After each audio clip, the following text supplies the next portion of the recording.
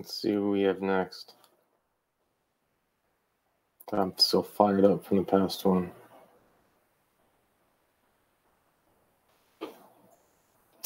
I'll turn my camera off when Andrew. Horace. Please introduce yourself, state your name and DOC number for the record. Horace Ross, 227882. Mr. Ross, my name is Brennan Kelsey. I'll be the chair for today. Along with me is Ms. Pearl Wise and Mr. Tony Marabella will be your parole panel. Explain the process to you, review some information to the record, have a parole hearing, ask you some questions. You can respond. At the end, you can make a statement. We'll take a vote. You understand the process? Yes, sir. And we have Ms. Erin Harris and Ms. Tawanda Harris here. Ms. Tawanda will make a statement at the appropriate time. We also have Andrew Hunley and Keith Nordyke, speak at the appropriate time. And we have Tanya Anderson, Gwendolyn Pound, Horace Hurd, Gloria Hurd. So thank you guys for being here. All right, Horace Ross, DOC number 227882. You're a third class offender. Parole eligibility date 6/28/2016. Good time date 11/21/2063. Full term date 4/5/2067. 7 years, 6 months, 26 days.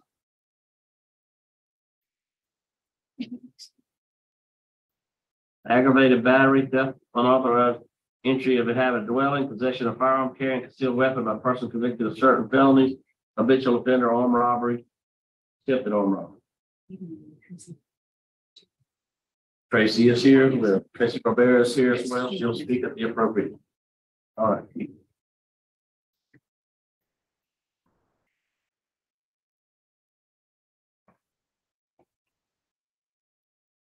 All right. Mr. Ross, how old are you? 54. 54. How long have you been incarcerated? 26 years.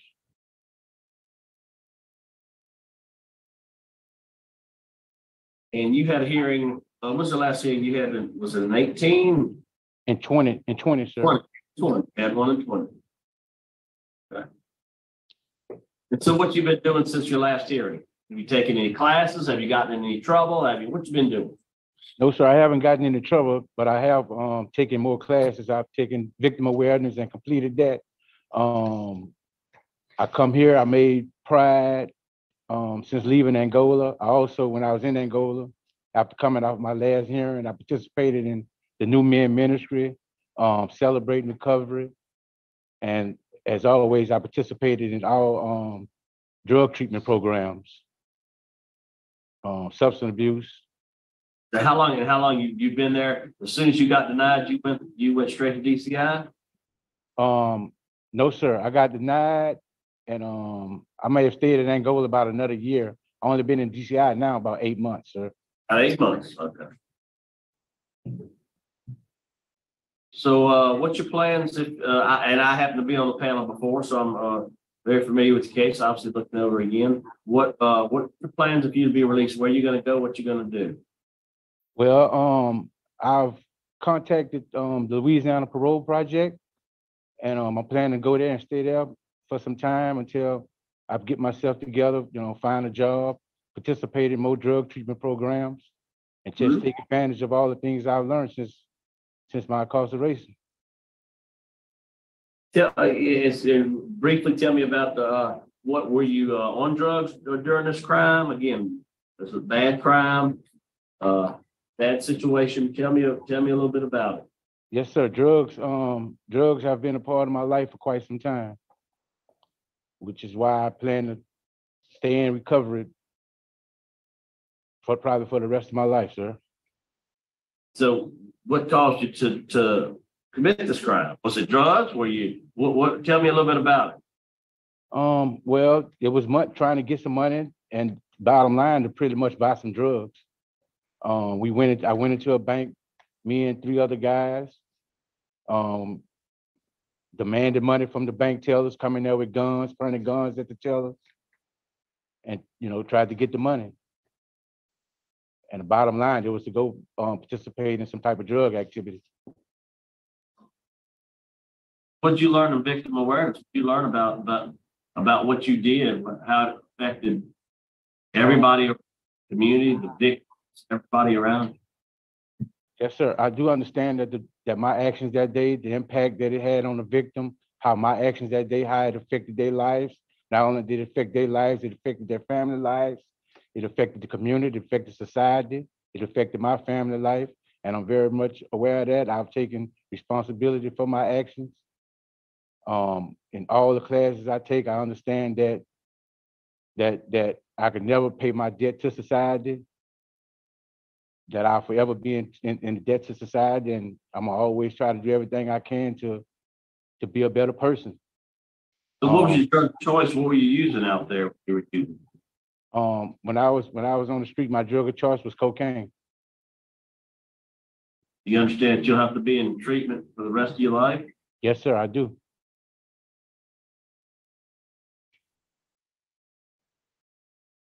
So what do you currently do for the facility there? What do you do? Soon I arrived here at DCI, the first thing I did was I took up on a yard audit job, and I cut grass this whole summer. I also participate in Pillars. There's an organization called Pillars over on the compound, and I also obtained my pride certificate while being here at DCI in the 8 months I've been here. Okay. Good. Yep. Sounds like you've been doing a lot. Warren, you got any input for me? Yes. Good morning, Kelsey. He's only been here since March, I believe, but in that short period of time, he has done well. Of course, you see the programming he has. That Pillars organization is a little group that we have here, like that they do a little gardening and learn how to be a man and stuff. And he's a Pride member, but he's done well since he's been here. All right. Great. Thank you. All right. We're here from Andrew Hunley. Andrew Hunley, Louisiana Parole Project, appearing today to confirm that Taurus is a client of Louisiana Parole Project. If he is granted parole, we'll accept him into our residential reentry program. The board's well aware of the services we provide, but in particular, we are aware with Taurus's substance abuse history. Taurus has been very open and honest with us about that history and has expressed a desire to continue his recovery. So we would work to connect him to a sponsor and ensure that he's attending AA and NA meetings and he has the long-term support he needs from peer mentors. He will receive a minimum of 1 year of case management from us upon his release. And I would like to say that, we're aware he was denied parole 2 years ago. We were very impressed for the last couple of years. He's not only continued to remain right up free, but to be very active in his local community and continue his programming. We do think this is the sweet spot. It would be a good time to release him now while he's able-bodied and can get employment. Thank you very much. All right, thank you. We're here for Mr. Wanda Harris. Good morning. Thank you so much for speaking on behalf of my brother Taurus Ross. As you're aware, it's been a difficult journey for me and my family. As far as incarceration, we shed a lot of tears. We prayed, we hoped, and waited for this day. The man that he is right now. Throughout the years, I began to see a difference in Taurus. His conversation began to be different, his demeanor.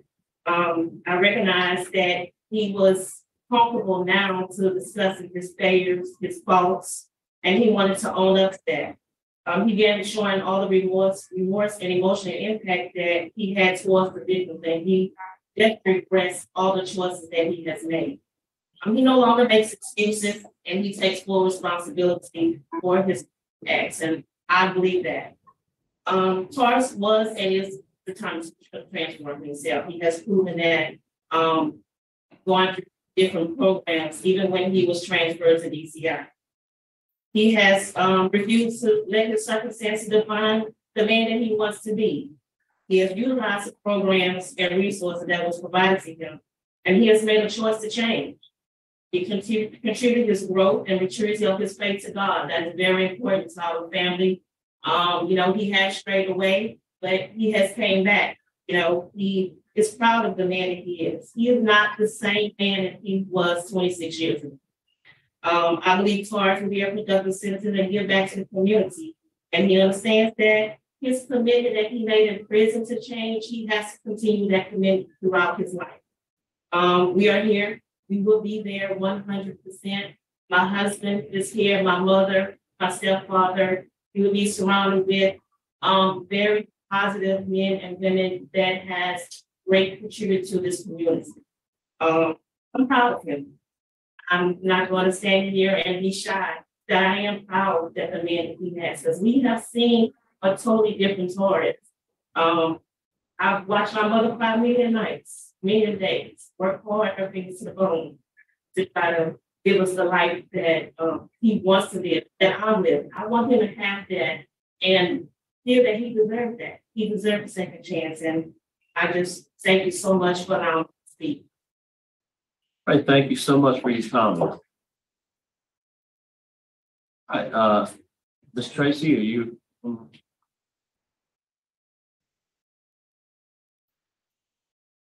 All right, go ahead. Make a comment, Ms. Barbera. I'm trying. There we go. All right, there we go. Good morning. It's nice to see all y'all. I'm just, Mr. Ross remembers me. I know he does. We go back a long way. And one of the victims who was, I will say, deeply emotionally impacted by this. And I know the board has read her letter. I'm not going to mention her by name, but she has been very vocal throughout this process. And she lives with this every day. And I know Mr. Ross has done everything the board asked him to do after the last hearing. I am very grateful for that. I pray that Mr. Ross completed these classes because he truly wants to change himself and not just so he can get out of the Department of Corrections. He's younger than I am. I consider myself to still be young. He said he was 54, and Mr. Hunley mentioned that he's able-bodied for employment. He's also able-bodied to find drugs and reoffend. So if it is this board's decision to let him out today, I ask for the strictest parole conditions that you possibly can impose. He had a bad disciplinary record for years while incarcerated. And I'll just be frank, he scares me. And if you decide to let him out, I hope he is a model parolee, and I hope that the victim can get through this. I know if you let him out, it's going to be an extremely emotional event for her. We will continue to be there for her to help her through this. And I know the board is going to make the right decision, but I had to speak today on her behalf to stress how emotional this whole experience, because this wasn't just pointing guns. There was physical contact with these victims, and which is a much more, if there's such a thing as a more serious degree of armed robbery than I think it was. So thank you. Good morning. Thank you so much for your comment. Thank you.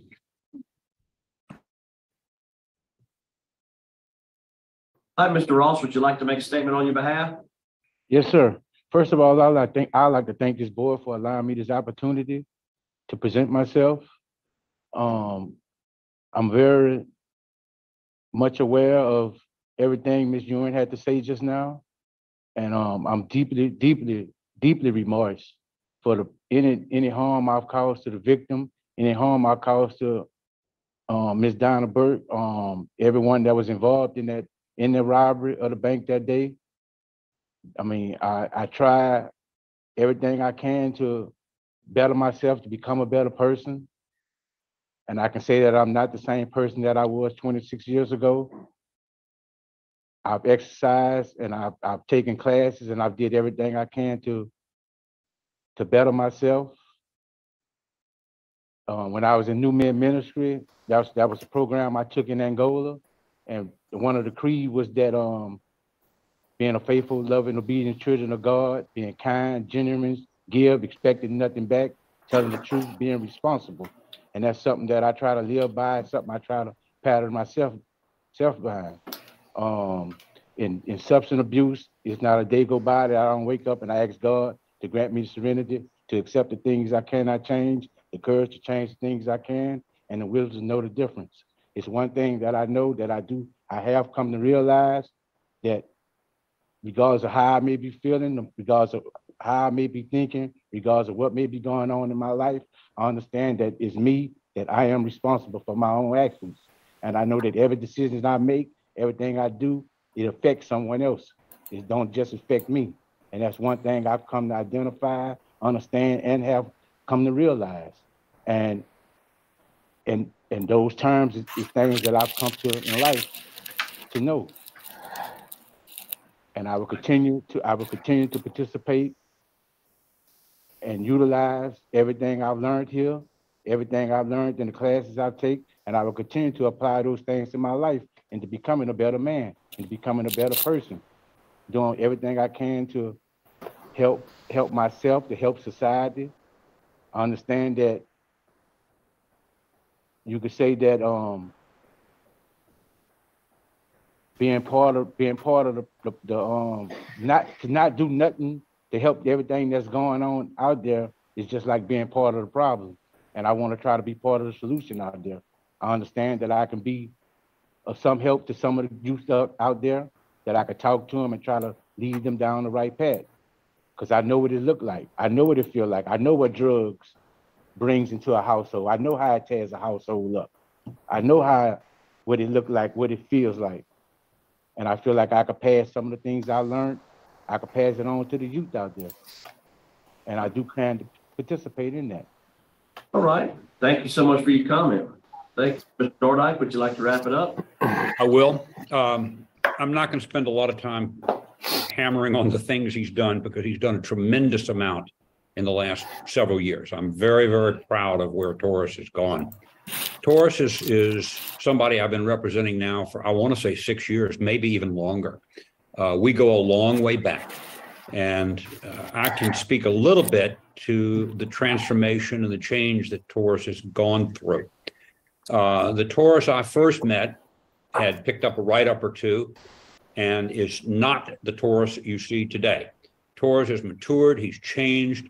I can specifically recall some conversations with him in the A building at Angola that just sort of rocked me, the changes that he's gone through and made. You can't change the offense ever. And, you know, with all due respect, there's not a thing he can ever do to change that. He can change the man that's there, and he's done that. The commitment that he has to substance abuse recovery is fairly remarkable. Sometimes I have to prompt people to talk to me about that. He talks to me about that. So I think that's a very favorable thing. Mr. Hundley talked about the sweet spot. And at this age, 54 years old, I think it is a sweet spot for him to be able to get out and earn a living, get those quarters of Social Security that he needs so that he can not be a burden on society at a later date. He's not a recent convert. He's been doing this journey for a while.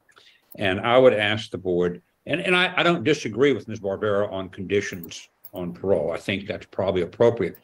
But I do think that the parole project will handle that for the board in many respects. They're gonna make sure he goes to AA or NA.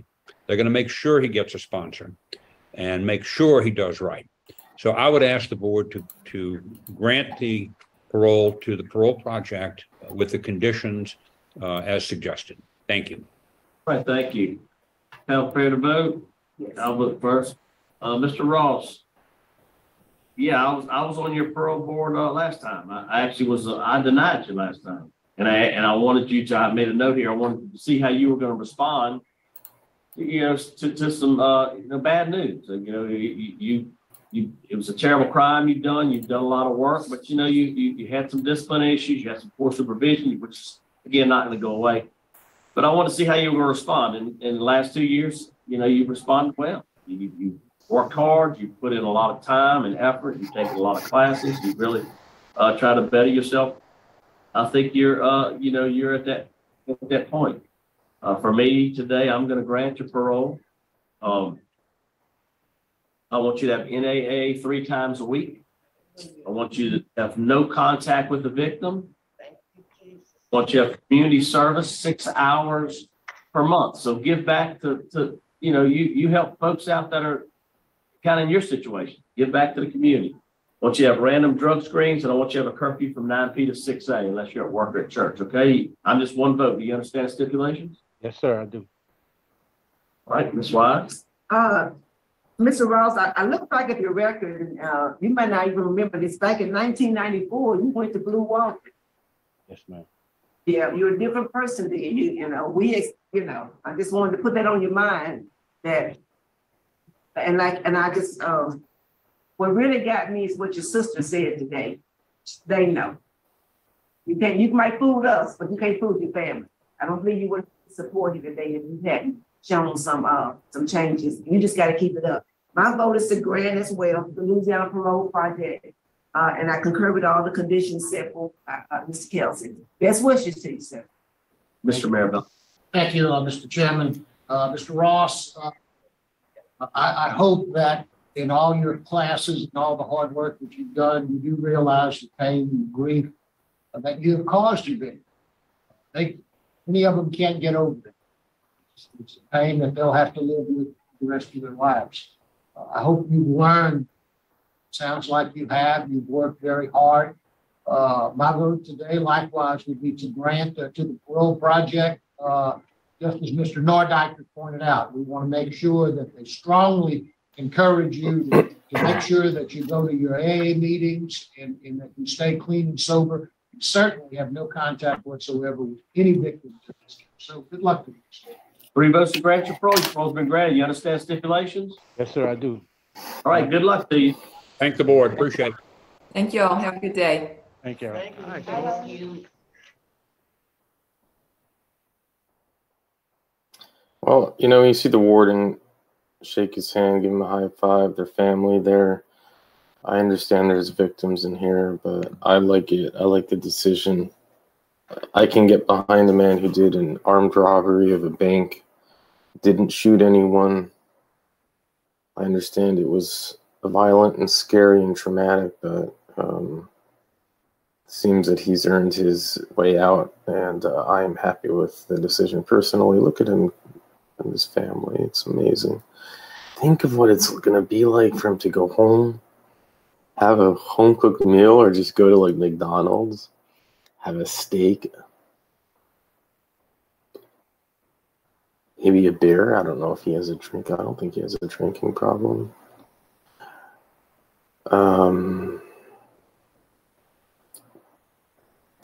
Pick which channel he wants to watch on TV. Watch the sunrise and set.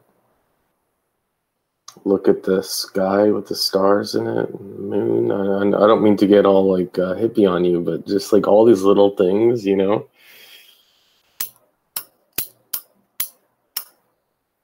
wonder how long it takes to get out. Do you get out that day, or is it like a long process? Okay. Looks like we got 1, 2, 3, 4 on the calendar. Medical parole, that's always intense.